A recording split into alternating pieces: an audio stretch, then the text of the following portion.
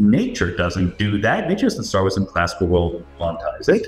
And my strong conviction is that that's why we haven't quantized gravity, because we stubbornly insist on starting with a classical theory, whether it's general relativity or string theory or anything else, and quantizing it. Today, it's a great pleasure to be with you. Thank you so much for coming to meet me. We're at the campus of the beautiful Loyola Marymount University, located in the travel district of Los Angeles, not far from LAX, convenient to all major freeways.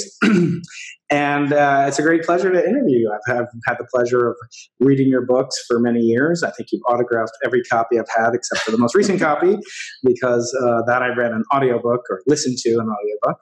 Do you have an opinion on audiobooks? Do you think you get as much out of an audiobook? Do you get more out of an audiobook? I think you read it. This one you read get things out of an audiobook. You might not get the same things. I get, interestingly, there's a bunch of people who have written in to say that they get both. You know, they get the audiobook, and then if it's, because my books tend to involve, complicated things, right? Mind stretchy things. And then you want to go back to certain parts of the book and get it. So get both. Get both. That's the advice. Get all three. Kindle, hard copy. Yeah, absolutely. Yeah, I know a lot of people. Just for yourself. A lot of people like the to read play, we call that. the Lagrangian at the end. That's the big picture. That was a standout. This latest book, your latest opus, I thought your previous book might be, used up all the words you could possibly use in your vast brain. But this one, even more, I think, deeply, truly does involve new ideas, new theories, new kind of modes of thinking about reality and the universe. And although, I remember when you mentioned it on Twitter, you're going to write a new book in the coming years. It was a couple of years ago. And you said, this book's going to be about quantum mechanics and it's going to solve everybody's problems. I'm sure everybody's going to understand quantum mechanics after reading this. Yes. And certainly we come away with a much better understanding of quantum mechanics. But I think the book is deeply misleading because it's really about gravity. And I felt that it was a very, very interesting and beautiful turn of events that only sort of partway through the book, after the requisite explanation of how quantum mechanics has been interpreted and could be interpreted, that you turn to a much more kind of exciting frontier, at least for physicists like myself and my colleagues. Of course, it's a popular book, but really, is this the book you set out intending to write 2 years ago when you made that famous momentous tweet? The book has a very natural structure into three different parts. The first part is explaining quantum mechanics, the basics of it, and including a little light introduction to many worlds. And then the second part is a deep dive into many worlds, what it means, why it's difficult, what the alternatives are, etc. And the third part is, as you said, an exploration of gravity and the emergence of space-time, and an argument that one of the things holding us back from quantizing gravity is that we don't understand quantum mechanics very well. And in particular, the thinking about things in the many worlds way helps us quantize gravity. So I actually bounced back and forth when conceptualizing a book and when writing it. Should it be just about many worlds, or should it be many worlds building up to this particular view of quantum gravity? And, literally with a very short period of time, actually literally after I had written the first draft of part 3, I said, let's take it out. Let's just stick with just many worlds, because it's a nice, compact, complete story just by that. It's a smaller book, more easily digestible, right? And my editor said, that he really liked the idea that we could show it in action in modern physics and research level stuff. He said, it's nice, but when all of your dates are 1960 or before, that's not as much fun as when some of the dates mentioned are 2016 and 2017 and 2018. Right, and reference to modern results. But I think, really coming up with a way to hook the reader's natural curiosity about quantum mechanics. And there have been a plethora of books, no shortage of books. Yes, as you point out, which is unusual because, that's for something that's not well understood. And I'm not going to use the famous line by the man who hold his desk, Richard Feynman at Caltech. You have the Feynman desk. Some professors are chaired, some are desks, and some are. Yeah. But in this case, I think with all these books, and as you said in your famous, I'm sure everyone's going to understand my version of it. This is really the first one. I mean, there have been other books, but they tend to kind of have a concomitant description of the multiverse, and you get into it. But specifically with regard to Everettian theory, this is one of the more kind of notable ones that goes into the actual meat and potatoes of that theory.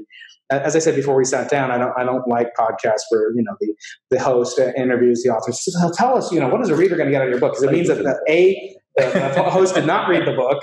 Right. B, he or she is trying to undermine your sales, and I know you need that for your cat food budget. Although I want to point out that this is the first time, I think, in human history. In your last book, you quoted Bill and Ted, and that was excellent, no pun intended. In this book, you found a way actually to save Schrodinger's cat from ultimate annihilation. No cats were harmed in any public experiment. Hence the PETA endorsement on the back of the book. So I want to get a little bit outside the realm. But let me just, on that note of what you just said, there are many books on quantum mechanics, and not every single one of them, but the vast majority have the philosophy that, isn't this weird? We'll never understand it. It's a mystery, right? And whether or not you believe many worlds, I wanted to undo that particular thing. That's why I did think that another book on quantum mechanics was something that had a place in the world, because I want to say, number one, it's not ineffably mysterious. It's just science, right? And number two, here's a possible way to make sense of it. Now, you might not believe my possible way to make sense of it, but it can be made sense of, and that's the more important message. Yeah. I was questioning, whether or not, if I were in your position, would I advocate that a young, popular science author write a book about the foundations of quantum mechanics, as a means to, fund and profit? I'm not sure I would. And in the book, you point out the fact that nobody writes books about the interpretations of classical mechanics. I mean, you've touched very deeply on interpretations of statistical mechanics and the origin and error of time. In your previous books, the origin of the Higgs boson, the particle beyond the universe, etc. But I think it's unusual because in our classes, we never sit down. We kind of get pulled a fast one. If you're a physics grad student or even an undergraduate, you don't need to know the foundations of Newtonian mechanics. As you point out, baseball is going to travel. We've all seen baseballs travel. And it's actually true that you probably should spend some time on the interpretations of quantum mechanics, the foundations of quantum mechanics, but we never do. We never teach it to our students that way. So I found this useful, for the professionals in the audience, that this is actually a useful tool for even, advanced or first-year graduate students that are curious about quantum information, cubism, things like that, but also to understand what they're doing, because there's a Merman quote that you use often: "Shut up and calculate." Which he was not saying. No, I know he wasn't. Right. He just said, and calculate. Right. I think that's right. Yeah, that was sort of the intro. And I actually have the distinction of being told by none other than 2019 Nobel Prize laureate Jim Peebles to shut up and measure when I started asking him too many questions. He's the ultimate gentleman, of course. So he laughed at the colloquium and told me to shut up and measure the CMB. And that's what we're trying to do. And I think what's so interesting about this book and the connections that you make within it is this connection between the small things in the universe, the ultimate quantum things, and the larger things, the universe, which we study. And, to first order, it might be curious for the listener to hear why they should be related at all. I mean, why should the very smallest things be related to the very biggest things? That's maybe question, part one of a question. And part two is, how can, space-time itself, the framework in which Newtonian mechanics is played out upon, how can that emerge from quantum mechanics? And I think that's a key philosophical point you make in the book, and I think it'll be interesting to hear your thoughts on that. How do we get around this notion that this very small things have almost no influence? We don't have influence from ants unless you've done basement and on the biggest parts of the universe. So, what do you attribute this fascinating connection between the ultra small, maybe Planck scale structure of space-time and the grandness of the cosmos that we see today? Yeah, I mean, I would say that quantum mechanics is not a theory of the very small. I think that sometimes we say that. I've said that. Everyone says that. But a more precise version of that statement is quantum mechanics becomes necessary when you think about the very small. When you think about the very large, when you get a rocket to the moon, you don't need quantum mechanics. Right. You just do Newtonian gravity. You don't even need general relativity to get a rocket to the moon. So quantum mechanics is a theory that has a limit, which we call classical mechanics, right? In certain circumstances, under certain conditions, when things obey certain parameters, then classical mechanics is a very, very good approximation. But that's the puzzle, right? I mean, the puzzle isn't why we need quantum mechanics for the very small. The puzzle is why classical mechanics works at all, because classical mechanics is so different than quantum mechanics in a fundamental way. And this, I mean, part of the reason why I wrote the book is this is what I'm doing research on right now. Like, why is there a classical limit and where does it come from? And what you see when you do look at the literature on this is everyone cheats. Everyone knows the world is classical, so they just find the classical mechanics in there, but they don't show why it was necessary or how it could have been the other way. They take certain features of the world for granted, like the existence of space, right? Like three-dimensional space, up, down, left, right, forward, backward. They just put that in, right? And as you know, as a physicist, when you learn physics and you want to learn, okay, learning quantum mechanics, let's start with a harmonic oscillator. What do? They teach you the classical harmonic oscillator, and there's a process called quantization, right? Quantization. And again, nature doesn't do that. Nature doesn't start with some classical world and quantize it. And my strong conviction is that that's why we haven't quantized gravity, because we stubbornly insist on starting with a classical theory, whether it's general relativity or string theory or anything else, and quantizing it. And I think that if we just start with a quantum theory, a real purely quantum theory from the start without assuming any classical superstructure, we might be able to show how gravity emerges from it. But guess what? That's really hard. Yeah. Like, it's not at all clear how to make progress doing that. Well, one thing that is seemingly clear, but even there I'm going to hesitate, is the laws of physics need to be pretty special to get the classical world emerging at all. So why, or do the laws of physics have that property? I really don't know. I would like to know that. You know, in my more speculative moments, I wonder, like, is there, if you had a random, generic, truly unstructured set of laws of physics, could it somehow break up into different sectors, all of which had classical limits or something like that? But I don't really see how that could happen. So. Yeah, it seems like, this consistent, fool's errand, which is to find gravity and have it be quantized. But to do it the other way around seems profitable, and of course you explore that in the third part of the book. And I think that is a unique, not too often to my knowledge, I haven't seen that explored before. So to propose, new modalities of thinking, I think is very commendable. I mean, let's mention for the people who are not experts out there. One of the things we talk about in classical mechanics is position and momentum, position and velocity. Right? Momentum classically is just the velocity times the mass of a particle. And that, in Newtonian physics, that's the state of a particle. You need a position, you need momentum, I can tell you what it's going to do. But clearly they're not on an equal footing, right? Like, the way that we teach it, the way we conceptualize it, position comes first, and momentum seems to be derived from that. But then you go to this more advanced supercharged version of classical mechanics called Hamiltonian mechanics, and the distinction becomes a little blurrier, right? Like, position and momentum now seem to be more equal. And in quantum mechanics, in the formalism of quantum mechanics, they're completely equal. There's an operator P for momentum, there's an operator Q for position. One might ask why those are letters, but okay, they're the letters. Right. And all the equations they appear symmetrically. And that really sort of begins to poke at you and say, why is it like that? Why is there a difference between position and momentum? So I have a chapter in the book about that, and I'm sure there's no other books that have chapters on that. That's right. For all.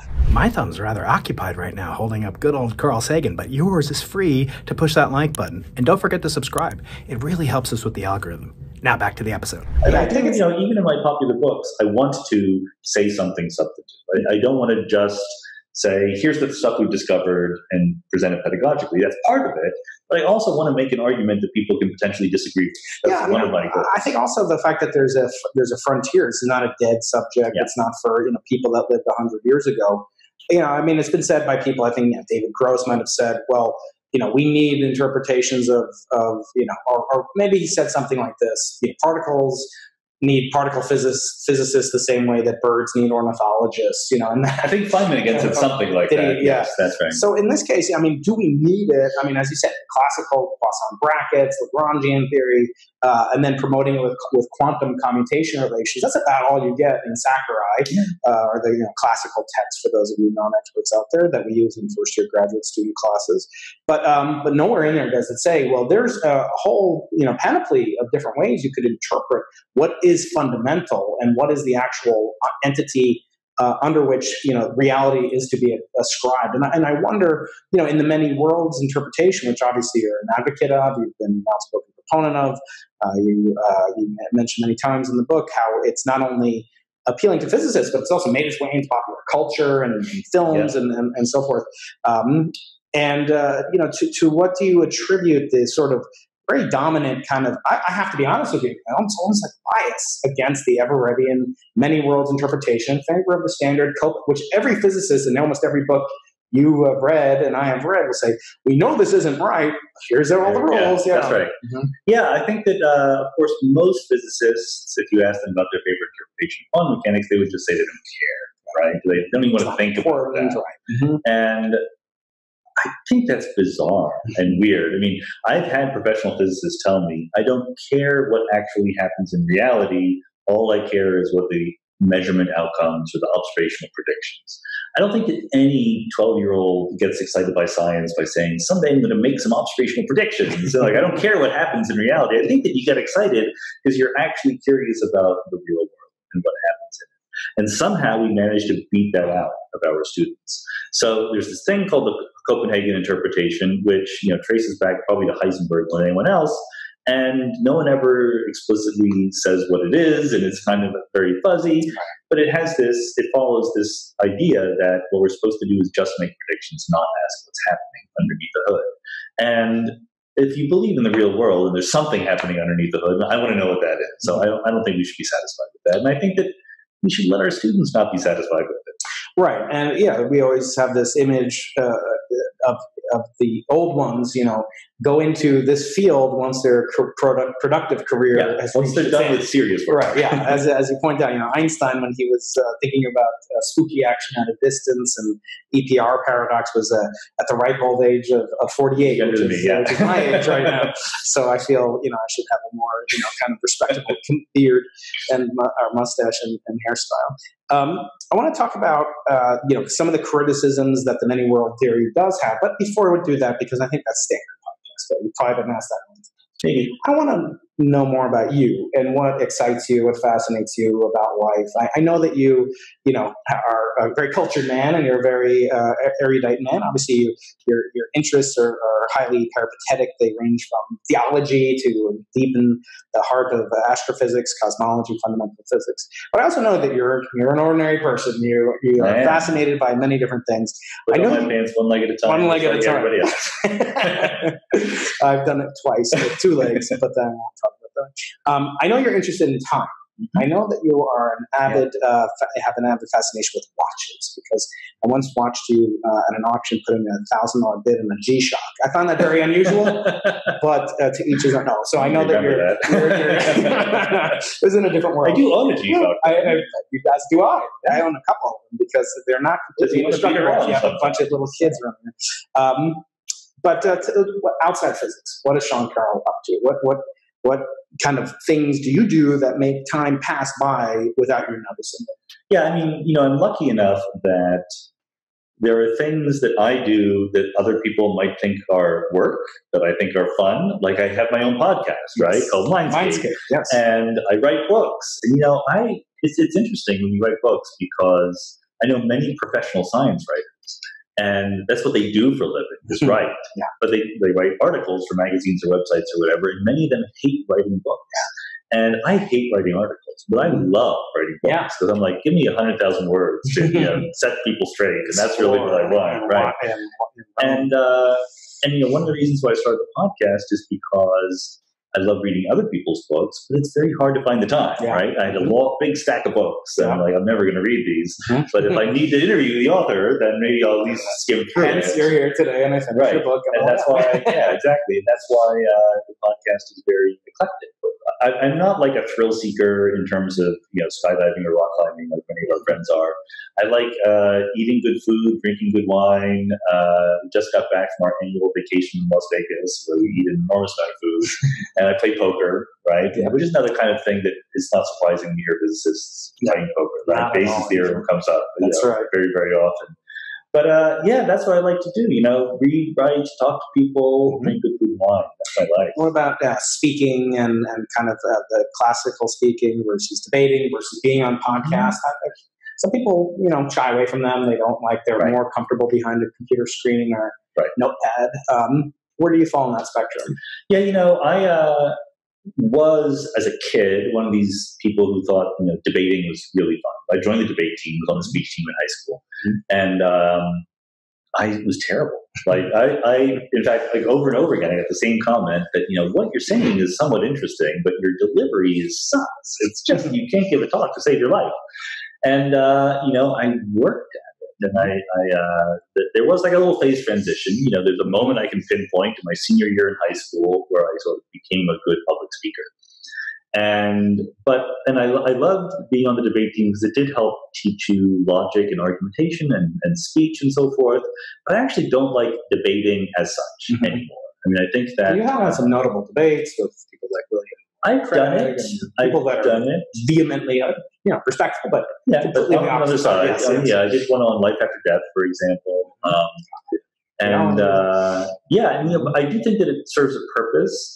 But, people on Twitter, for example, are like, debate me. I'm like, no, I think I love Twitter as a medium, but not for discussion. It's just for fun. It's just pure, yeah. But, debating, it's a performative act. I'm happy to debate with someone like William Lane Craig or Stephen Alexander, who I debate on Life After Death with, but not because we are advancing human knowledge, but because we're sharing some existing human knowledge with the audience, right? I think that if you actually, there's a different thing you do if you have two people with the same goals of understanding the world. They don't debate, they sit down and talk, right? They discuss, right? And that's much more like what I do on the podcast, right? Like even when I have people on the podcast who I disagree with, my goal is to let them have their say and maybe, note my reasons for not believing them, but then move on. Like I'm not there to show why they're wrong or anything like that. That just is not interest. And a similar kind of canard leveled against science authors, popular science authors, is that it's not really something a serious scientist does. And, I got some criticism along those lines in my book, which you were kind enough to blurb with the phrase readable, which I thought was, a little overselling it. It was readable. But no, I think you were much more effusive in your praise, and I'm very grateful that you were so. But, kind of you get comments that, oh, well, you're spending your time writing books, and I'm in the laboratory during this, or I'm in the, in the throes of a calculation. So how do you react to that? How do you have the day job and the night job? And what do you view as the responsibility or maybe lack thereof of a professional scientist in terms of communicating? I think it's not just scientists. I think academics more generally have this weird point of view that says, oh, you are spending your time making what we do for a living accessible and interesting to outsiders. Therefore, you are trash. Right? You are helping taxpayers fund me. Therefore, I disdain you. Right? Yeah. Although they won't overtly say that, but that's sort of that's the functional end of their criticism. I think that's exactly right. They won't overtly say it. But then when you say, well, what they'll say is, we love popularization or outreach or things like that. And then you say, okay, this person who does it, they're like, yeah, they're not that serious. Right? He or she can make it as a real they should really spend their time doing research. So, what can I say? I spend my response to that is to not care. Like, just to do, it has hurt my career in various ways. It has helped my career in various other ways. So what can I say? It's what I want to do. So as long as I can do it, I'm going to do it, and they can live with it. Right. And it brings you joy, right? Yeah. Yeah. And I think that is important. But you also mentioned about the responsibility aspect. I mean, I would be not completely honest if I said that I did this out of some sense of duty or obligation. I like it. I do enjoy it. And I enjoyed, even if no one read it, I like the writing. Or like I said, I really do enjoy that sort of puzzle solving of getting the pieces together. And you learn things. You realize you understand things much better when you've written a book about that. I don't think that individual scientists have any responsibility to talk to the general public. I think the field has a responsibility. There's many scientists who I think would be terrible talking to the general public. They should stay deeply hidden. Fine. Yeah, they should stay deeply hidden. That's perfectly fine. But I think that as a field, we rely on the public, and especially the kind of stuff that you and I do, which is not going to cure cancer, right? We're really in it for curiosity-driven research, understanding how the world works. And if the world, taxpayers and citizenry and the polity, comes up with money to pay for you to discover things about reality, and then you don't tell them what you discovered, like, what is the point of that? Yeah, my late colleague, Hans Parr at UC San Diego used to tell me, we serve at the pleasure of politicians who currently aren't engaged in any serious war that requires physicists or astronomers to engage their mental capacities into, right? And that Neil deGrasse Tyson's written about that, the partnership alliance between astronomy and big military industrial campaigns. I want to talk a little bit just about kind of the places that your mind has taken you. And I think a lot of, as I see you in the role of a popular science writer, all of that's one of your many abilities, but also as a teacher. And I know that your teaching is very important to you at Caltech and in your kind of day job, so to speak, although I think you probably do it at night, or you think you write during the day or at Feynman's desk. But in terms of that axis of pleasure and obligation, I mean, where does teaching fall? Is it something that, one thing we're concerned about at the Arthur C. Clarke Center for Human Imagination is, can you teach imagination? Can you teach creativity? And as you know, and as I know, and many of our colleagues know, science is eminently creative. And I think to think of it as this purely analytic and quantitative aspect of human nature is not respecting its role as a part of culture. I think science is culture. And yet, some people, there is sort of a distinction between whether creativity, like, brilliance, can that be taught? And then where do you fall on that kind of axis?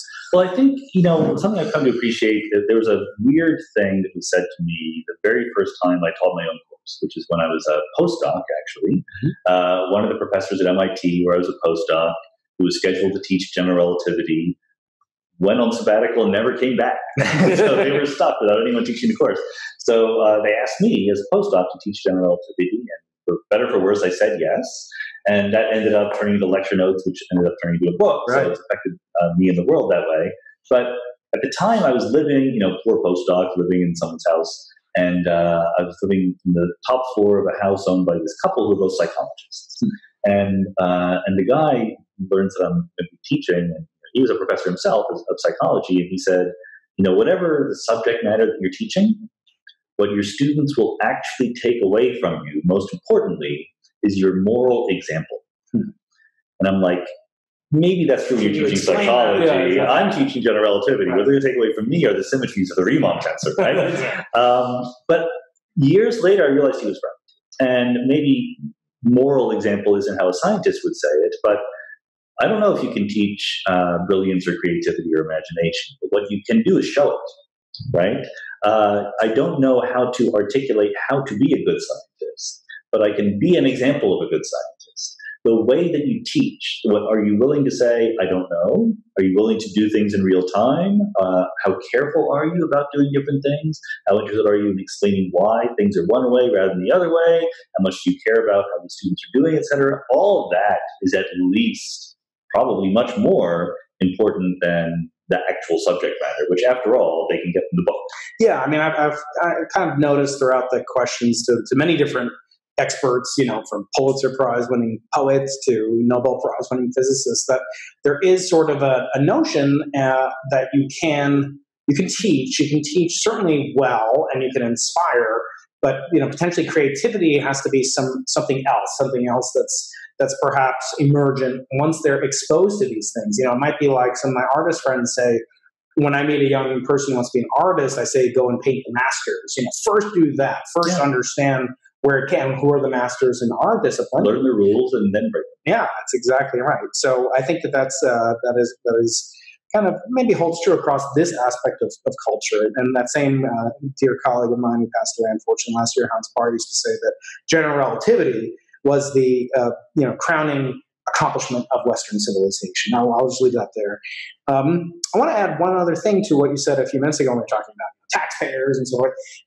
Science, quantum mechanics, I would say, and astronomy in my case is something that's apolitical, or it should be. I always say, there's no Republican constellation over there, Democrat comet over, it should be. And yet we see nowadays people wading into politics, and I think sometimes I think there's a little bit too much of the halo effect. This person, Albert Einstein, was very smart. He understood the speed of light, so let's ask him about what should there be in terms of how many nations should there be on Earth.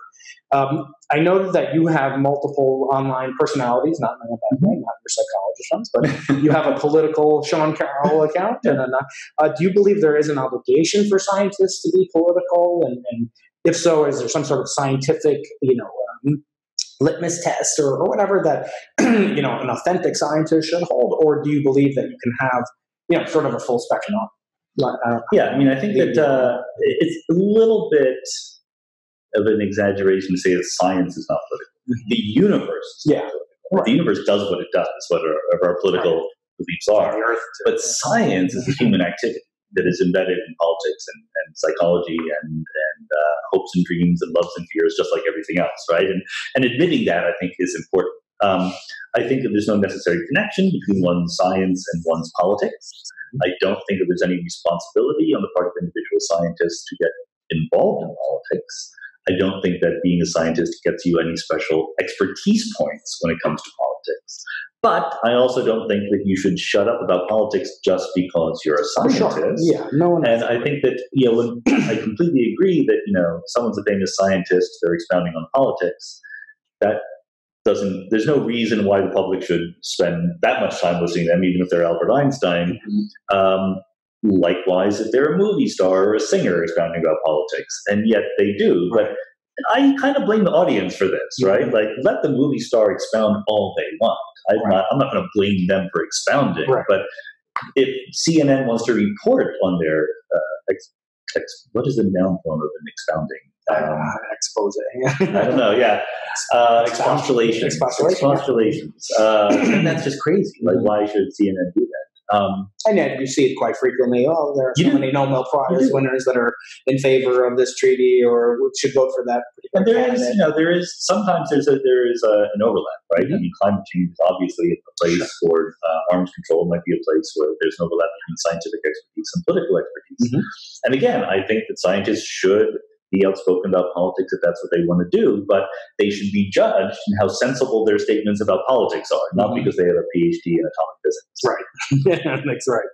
Any more so, people ask me to give a talk about cosmology, and then at the end, it's inevitable someone asks about climate change. And I always say, I hope when you have a talk about climate change and someone asks them about cosmology, they say, you should consult a real practicing cosmologist. Like Rush Holt and Bill Foster, who are physicists who shifted into politics and did very well with that. So there's no incompatibility there, but there's no necessary connection. So we talked a little bit about what you do outside of physics and outside the lab and writing. I want to get back into the book in just a bit. I do want to talk just more broadly speaking about your, as we say in the biz, world line. How you got to here today, maybe not here. The 405 that's right, which is more complicated than all of cosmology and quantum mechanics. But can you explain for the listeners who might not be familiar with your unique path to becoming atheist, I should say, or naturalist, as you say, for one example, and being a physicist? I believe that you weren't originally intending to be a physicist when you started off in college at Villanova. I thought, if I recall correctly, perhaps I'm wrong, but you had other intentions. No, I definitely wanted to be a physicist. I was one of these lucky kids who decided when they were 10 years old what they wanted to do. So I was reading books about the Big Bang and black holes. My favorite book was a completely unknown book simply entitled High Energy Physics. That talked about all these particles being created at the Bevatron in the 60s. So I was reading this in the mid-late 70s. And I wanted to do that. I had no idea what that meant, to do that. And I even quickly figured out I wanted to be a theorist. I wanted to be a theoretical physicist, right? Like 11. No one wanted me in the lab. Like, I had a chemistry set. I kept you out of the lab when you visited. It's surprising that I kept all my toes and fingers. I got the chemistry set that I had. But I came from a long line of steelworkers. I went to public school. No one in my family had any idea what this involved.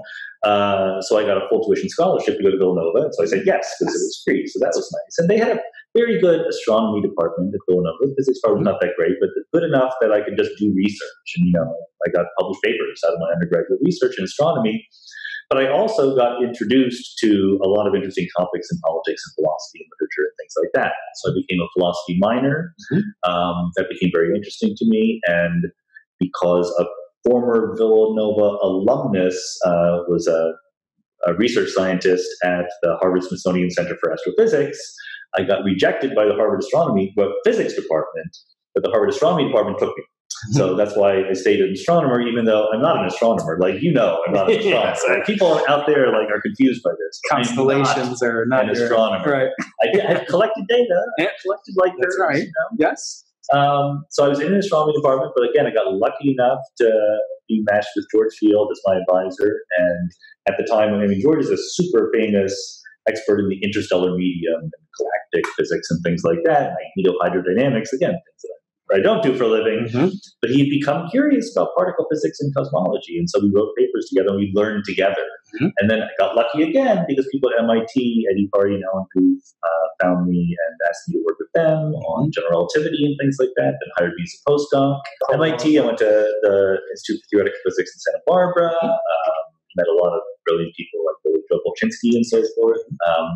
I made, even though, I should have left behind the fact that I came from a long line of steelworkers, like I never got either never got good advice or never followed it. Probably I got some good advice in there. What kind of, give me an example of like advice you didn't follow? Well, so just to set the stage for the non-expert, so I graduated with my PhD in 1993.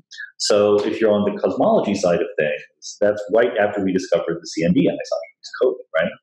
If you're on the particle physics side of things, or the particle theory side of things, that was just before we found dualities in supersymmetry and string theory. So, gearing up to build the SSC. That's right. But the point is, when I was in grad school, nothing interesting was happening in my field. It was the desert, right? So I was a hot property in the job market just on the basis of promise, right? 3 years later, when I was on the job market again, millions of interesting things were happening, and I wasn't doing any of them. So I was not a hot property in the job market anymore because people were either doing CMB or supersymmetric D-branes and things like that, string theory. And no one, no one explained to me that I couldn't just putter around doing whatever I wanted to do, even though no one else cared about it. So I made a huge mistake. Even when I moved to Santa Barbara for my second postdoc, I never wrote any papers with any of the faculty at Santa Barbara, which was just dumb. Like from the network connectivity, just from learning and learning new physics, right? Like I knew my little area of physics, but there's so much expertise and brilliance there, and I was like, I'm doing my thing, right? Now the universe saved me because I was like, by that point I was like, if I want to get a job as a physicist, I need to be the expert in something other people care about, right? But what am I an expert in? Not that many things. There was one thing I was an expert in that no one cared about, namely the accelerating universe, because they hadn't discovered it yet. But then in 1998, they discovered the accelerating universe. I had written a theory paper on models of dark energy. I'd written this well-known review article on the cosmological constant. I was best friends with people in both groups. Brian Schmidt, Adam Rees, Saul Perlmutter. I was someone who advised. I was mentioning the acknowledgments of the very first paper Saul wrote on supernovae with Ariel Guvar. And I collaborated with Brian Schmidt and Adam Rees and the group on the first paper on the equation of state. So suddenly, even though I didn't do anything, I was a hot property in the job market again, right? Like the universe changed so that what I did was interesting. I mean, it didn't turn out. You were a professor at Chicago, right? No, I got that professorship because the universe started accelerating. So that was discovered in 1998. I was hired in 1999. Okay. I was suddenly employable. Now it came. It came. Finally, they said the acceleration of the universe isn't good for anything, but at least in that case, it turned out to do useful work to get you full employment. So I want to turn back a little bit to the book. As I said, I don't want to steal too much thunder from Something Deeply Hidden, wonderful new book published September 10th of this past year, and is a great Christmas present. It's been up for many awards, including Amazon's Best Science Book of the Year, and many other awards. Blurbs on the back from the most eminent folks in the fields of philosophy, physics, mathematics, astronomy, etc. So pick up your copies, plural. And speaking of contributions to GDP, some people estimate that quantum mechanics contributes 30 to 40% of world GDP if you consider all things like computers, the internet. As I said before, as we both kind of maybe hinted, maybe Feynman said it or Gross said it, does quantum mechanics need us to understand it? And in what place do the foundations of quantum mechanics are they important, or is it just to kind of establish your bona fides? You're a true physicists used to be called natural philosophers, and you've spoken about this in the past to the extent that physicists will utter the word philosopher. It's in utter disgust and derision. So how do we handle that? Yeah, I think that you don't need to care about the foundations of quantum It's like if you want to calculate the scattering cross-section of electron-positron pairs, or if you want to build a better superconductor or whatever, you don't need to care about the foundations of quantum mechanics. The only reason you need to care is if you care how nature works, if you're curious about it, right? Personally, I am curious about how nature works. Like when I'm not thinking about quantum mechanics, I'm thinking about what happened at the Big Bang, which is also not going to build a better smartphone or anything like that, right? But it is, there's a tiny fraction of us that have this enormous privilege that we're paid to think about the deepest mysteries of the universe. And philosophers are among them, right? Like there's not a bright line in between physics and philosophy. There's a strong overlap, a continuum between them. And I'm willing to take help wherever I can get, whether it's from physicists or mathematicians or philosophers or whatever, to try to understand the universe better. My thumb is very busy right now holding up good old Albert, but if yours is free, please go ahead and hit that like button.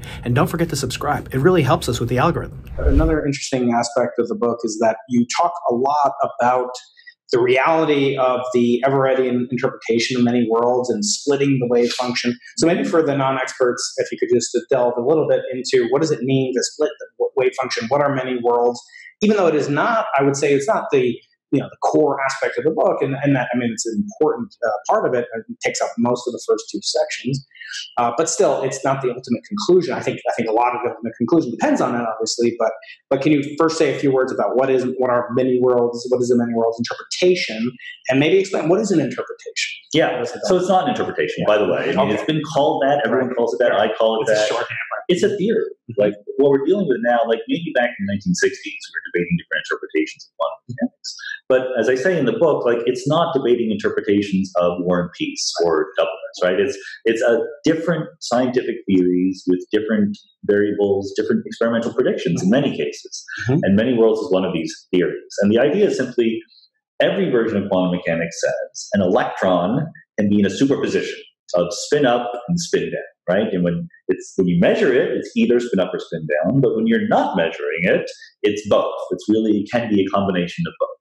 And Hugh Everett, was a grad student in the 1950s who invented this theory, said, well, look, you're made of electrons and also protons, neutrons, but you're made of particles which you certainly believe obey the rules of quantum mechanics. And as we started the podcast with, everything should obey the rules of quantum mechanics, so you should obey the rules of quantum mechanics. So let's not do the Copenhagen thing, which is treat you as classical and imagine that you look at the electron. Let's treat you as quantum mechanical also. So that's a sort of move that he makes, which if it didn't lead down a certain road, everyone would be happy with, right? But, and Wheeler did approach that question even before Everett, isn't it? If I recall correctly. I mean, he was interested in the wave function of the universe. Everett's thesis topic was quantized gravity. And then, but he realized, that no one stands outside the universe to observe it, so I need to do a little bit better. But anyway, he said, look, if you obey the rules of quantum mechanics, then you can be in a superposition. So let's ask what the Schrödinger equation, the fundamental dynamical equation of quantum mechanics, let's ask what it predicts when you measure this electron. And again, everyone agrees on the answer to that question. The system, U plus electron, evolves into a superposition of the electron will spin up and you saw it spin up, plus the electron will spin down and you saw it spin down. And Everett's brilliant second move was to say, and that's okay. It's more therapeutic than physicists. He's like, just believe that. Don't bend over backwards to deny the reality. This is what the equation says. What if that were just true? And he argues if it were just true, we would interpret that as two separate worlds, because what happens in that one part of the wave function and the other part, once they're created, they have nothing to do with each other. Nothing that happens in one part of the wave function ever affects the other part. So it's as if they are completely different copies of reality. So the point of many worlds is that he never put in a bunch of worlds. The worlds were always there. All he did was say, let's accept that the worlds are there, ask whether or not people living in those worlds would see the kind of world we see, the kind of events we see. And he says, yes. To be fair, that is an interpretation. I mean, that's sort of an interpretation, right? I mean, you're saying, let's assume it's okay, sort of giving the imprimatur that it's okay to treat them for the purposes of this exercise, right? For now, we have not actually come up with a to this point in this particular question. We have not come out with something specific that is an experimental test of the many worlds or something that you would observe differently were many worlds to be accurate description of reality. Well, it's a theory because it's a set of mathematical structures that evolves in a certain way. Mm-hmm. Now, that's just like classical mechanics or general relativity or whatever. And of course, you have to point to things in the world and say, this is what is being represented by that mathematical structure. You have to do that in any theory. And Everett has a way of doing that that is more problematic than classical mechanics, where everything is pretty straightforward. So that's fine, and we can argue about that. But it's eminently falsifiable, because all Everett says is there are wave functions and they obey the Schrodinger equation. All you need to show me is a wave function, either a wave function not obeying the Schrodinger equation, or something in the world that is not a wave function. If you do either one of those things, you have falsified many worlds interpretation. But won't those apply to the Copenhagen interpretation too? Which says who knows what the Copenhagen interpretation is? I mean, Copenhagen certainly says that quantum systems do not obey the Schrodinger equation when the wave function is right. Mm-hmm. Sure. Right. And Everett says they always. Smooth and uniform behavior, and then collapse, and there's finally sort of event.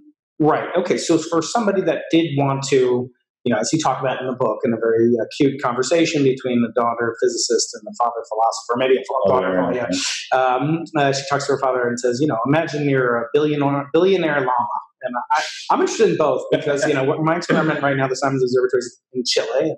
There's no shortage of llamas that we could eventually obtain, and there's a shortage of billionaires. Right. I mean, maybe one of these llamas wants to win.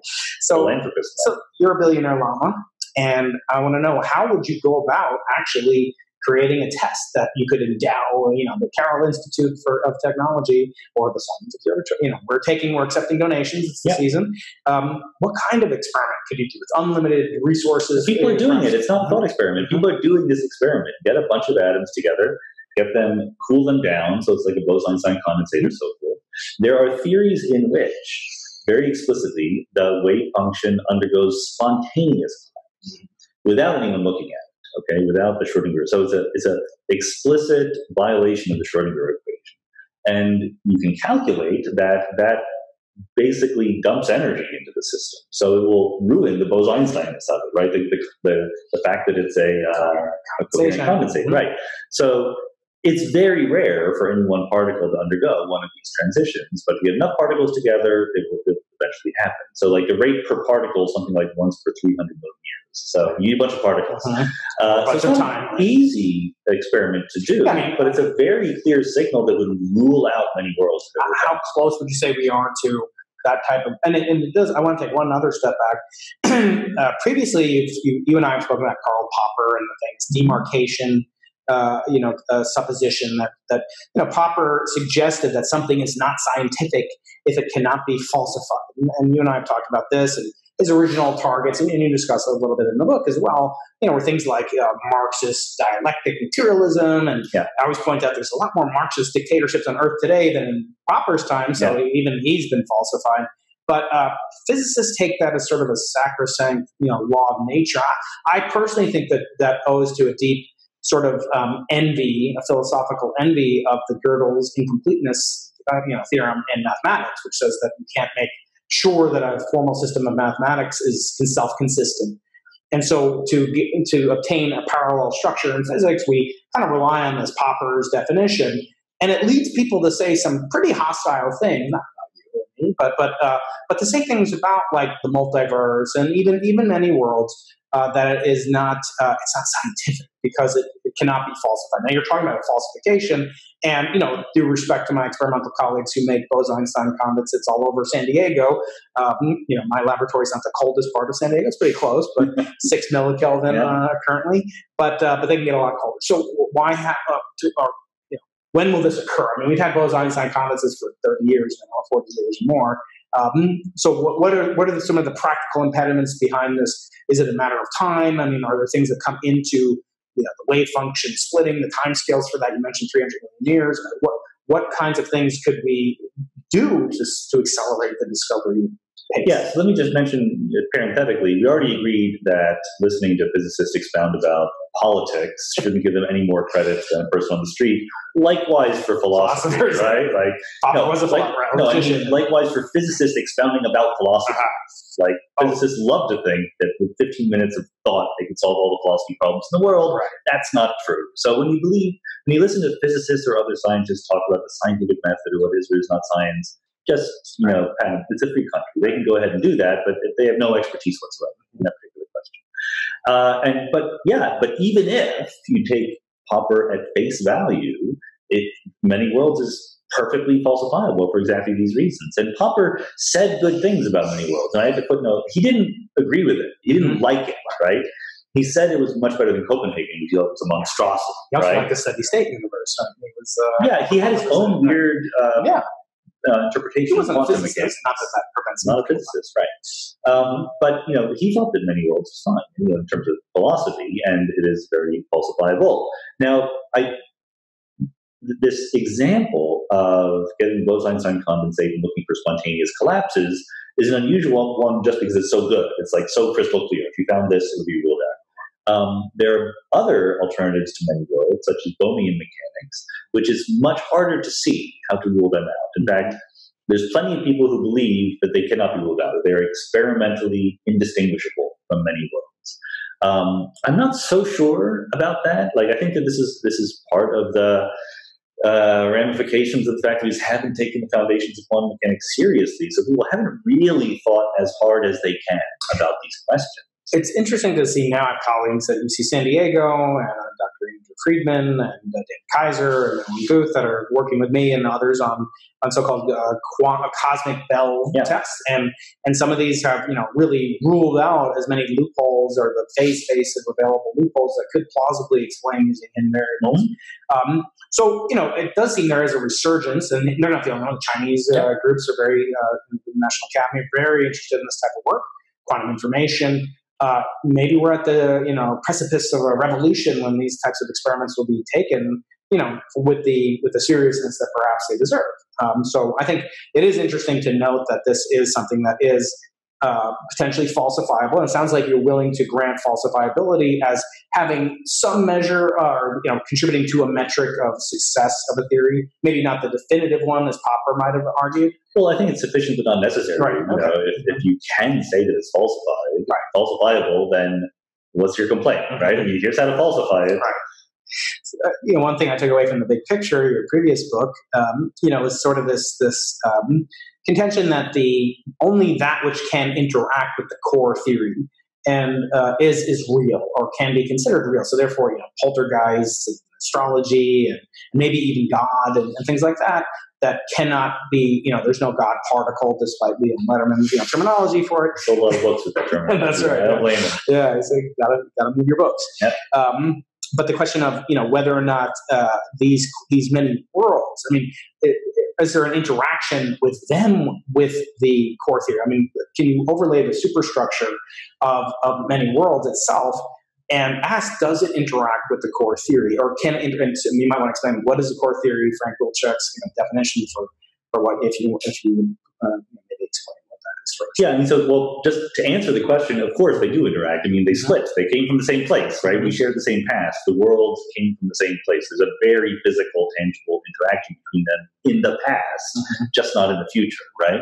So the core theory is this way of thinking about the laws of physics that govern our everyday lives. And that's a very expansive definition of our everyday lives, to basically include almost every experiment ever done here on Earth, right? So the idea that the world is a bundle of quantum fields describing electrons and quarks and neutrinos and so forth, interacting through the rules of quantum field theory and the forces of nature, electromagnetism, the strong force, and even gravity at the quantum level is included here, because as long as you're within a weak gravitational field, far away from black holes or the Big Bang or whatever, we understand quantum gravity fine. So literally everything you've ever seen with your eyes, touched with your fingers, etc., is well described by this core theory. And people continually misunderstand what I say in the book. I don't think you do, but other people do. So I'll say it out loud. Like, they think what I'm saying is that this existence of this core theory either proves that God doesn't exist, or proves that life after death doesn't exist, or proves that telepathy doesn't exist. But none of that is right. What it proves is that if you want to believe in any of these things that somehow affect the world in a way that would show up in your everyday life, then you're saying that this core theory, which I give the equation for in the end of the book, you can buy a T-shirt with the equation on it, you're saying that's wrong. Right. You're saying it has to be modified in some way. It's insufficient.